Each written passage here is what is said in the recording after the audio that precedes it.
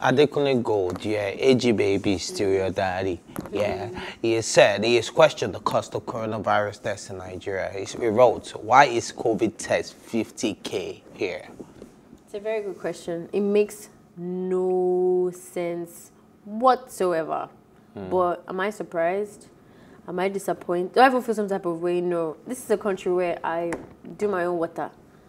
I pay my own electricity. You fix your own road. I fix my own road. I pay for my own school fees if I want to go to, if I want good education. Good school. Like, this conversation to me is like, where do we even start from, dude? Because most of these things are supposed to be free.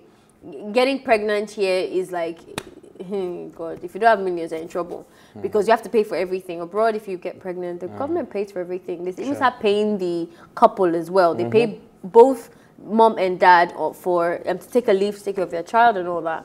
So it's not a yes, the question is important, but it's not out of character for Nigeria. So what else are you expecting? Do you know what I mean? It's too expensive, I agree. I think it's very dangerous to put it in that price because not a lot of people, the percentage that can afford 50K for a test but before is before we even go on, I think I need to point it out here that it's not like that's the general price. 50K is not like the general price for you that you have the same terms. The general price is 45K. No, there's no, it's actually free.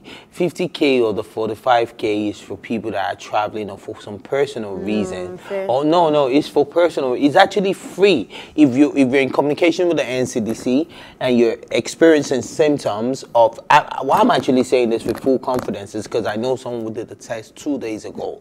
But the person did the test for personal reason because she needed to travel. So they charged her for that. Yeah, no, I know that. I know that they charge you 50K because of whatever.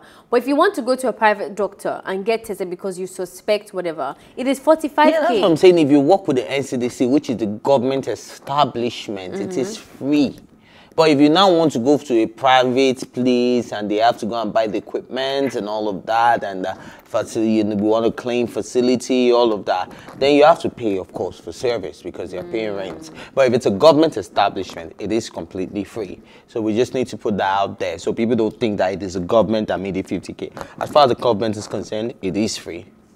Okay. Oh, now that that's out of the way, there's no I mean, I want to disagree, but because my friend that has COVID right now. Your friend that's cool. I'm telling Your you. friend. And I've not even seen her this holiday because of it, so don't worry. Oh. But yeah, sure? yeah, she went to Abuja and then did the test because you have to do a test when you travel, whatever. And then when she came back to Lagos, she got the virus. She doesn't know how. And I remember us having a conversation yesterday because she's better now and all that. But I was saying that, babe, you have to get another test before we see you. Let's make sure that, you know, you're actually completely done. And she was saying that, yeah, that she's already booked it and everything. This is somebody that's not traveling or she's treating it and stuff.